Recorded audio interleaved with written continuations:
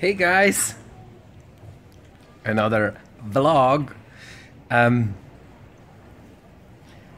Guess what I ordered yesterday?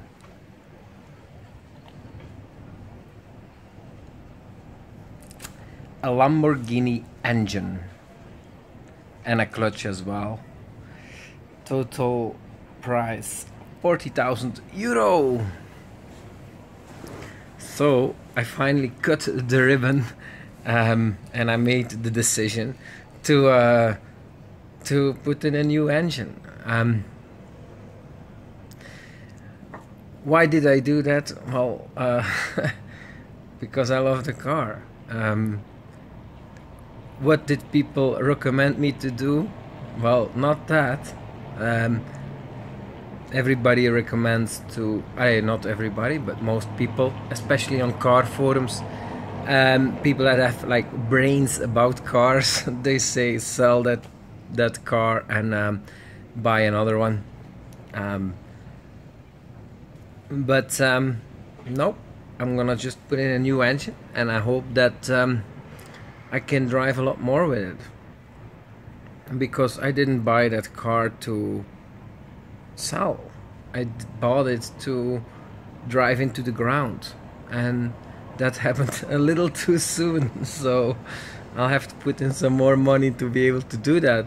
It's just a pity, because I bought it at actually 73,000 euro, but then made a lot of expenses, things breaking down, about 30,000 euro, and if you count all costs, about 50,000 euro I spent to drive 25,000 kilometers, and then the engine blows up, so bang, another 40,000 euro. So total expenses have been 90,000 euro. But this is everything, also idiocies included, fuel included, everything. But still, it's a hell of a lot of money. But that's what I lost already, the 90,000 euro, because if I try to sell the car, I get at best 40,000 euro, so I lost it already. And I lost already 90,000 euro, 50,000 in expenses, another 40,000 that I get less for the car than I paid. So that's what I lost already. So the question is, do I want to drive more with a Lambo or not? And if yes, which is yes, of course, can I afford it? Of course, and thanks to NXT going up, I can afford it. And then the question is, do I sell this car and buy another one, or do I just put in a new engine? And if I sell this one, I get 40,000, and if I want to buy something similar, I have to pay 80,000. But then they have the government wanting also money from me when I need to order a new plate from them, another 15,000 plus. Of course, taxes went up for new cars, so I paid 2,500 euro per year in road taxes. Suddenly that's like 4,000 or 5,000 per year then. So if I count total costs, it's like 100,000 euro to buy a similar car that will have on the odometer already 50,000 kilometers. So that would be around 30,000 miles. 35,000 miles. Of course, if I put in a new engine here, the odometer doesn't go down. There is still 50,000 miles, 75,000 kilometers on it.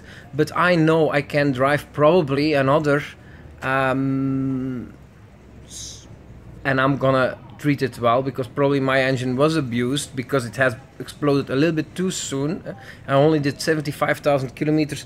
I think on average people can drive 100,000 kilometers with it before it breaks down like that. So with this new engine I probably can do another 100,000 kilometers, about 70,000 miles.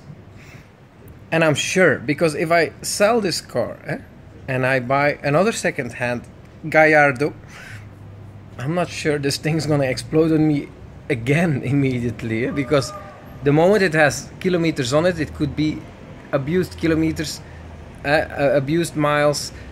But especially for the price I'm willing to pay, it will already have 50,000 kilometers, 30,000 miles. So I mean, for me, if I make my calculation, I'm cheaper off putting in a new engine for 40,000 euro, or $50,000, than selling this one and buying another one. And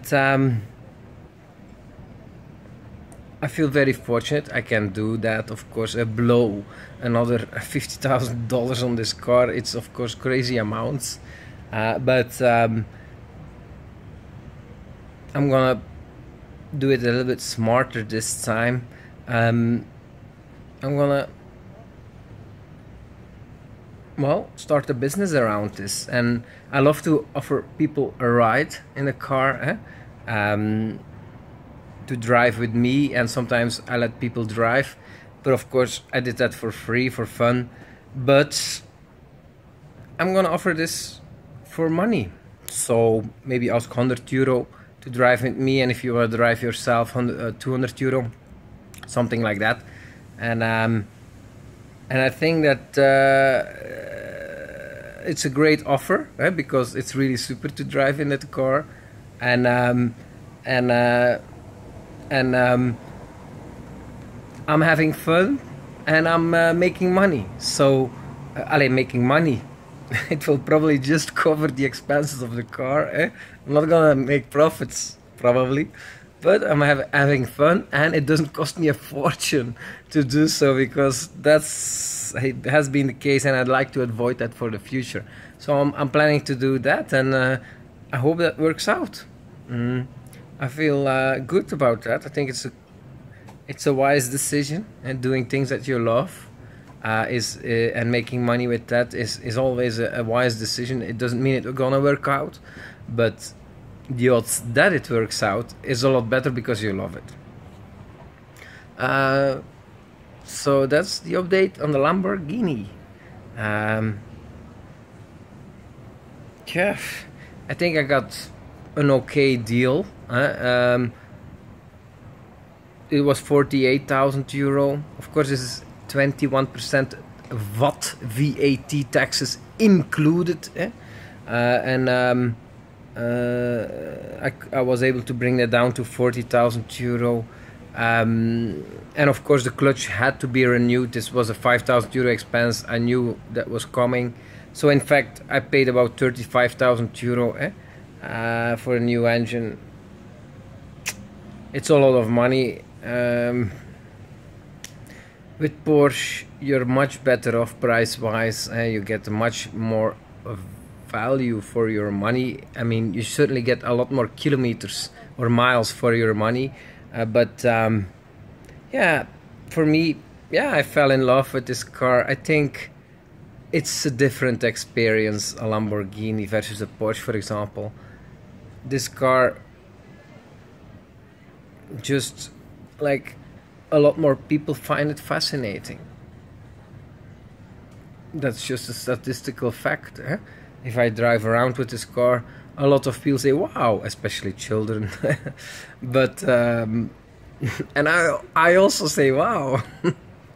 But you have that much less with the Porsche. You can't, like, for example, offer people rides in a Porsche for money. It's too ordinary. It's too common. Of course you can offer it, but you cannot ask so much money. You have to ask a lot less. It speaks to the imagination of people to be able to get a ride in a Lamborghini or Ferrari, because it's something more. It's something special. But it's without question, Porsche is a very, very, like, in the future, I think if I can afford it, I would much rather buy a 918 Spider. They cost $1 million, so that's way out of my budget. But like, I think Porsche is really upping up the game now, also going into electrical cars, and they have this new model. I forgot the name, but it's really amazing. They are also planning to release fully electric cars, and they are gonna steal the show probably. And that's the one thing that Porsche is missing, in my opinion, is its design. The looks of the car it's been stuck into the same design for way too long, and they need to modernize. But it seems that they are starting to do that with the 918 Spider. They have done that, and their next electrical cars look tremendous. So I would much rather go there, because the problem with these Italian cars is they are not reliable at all. It's really not acceptable. That's these things, how much it breaks down. It's just terrible. I'm just like, every time I go for a drive, I cross my fingers, nothing happens. And every third time I do it right, something happens. Something breaks down. It's a total disaster.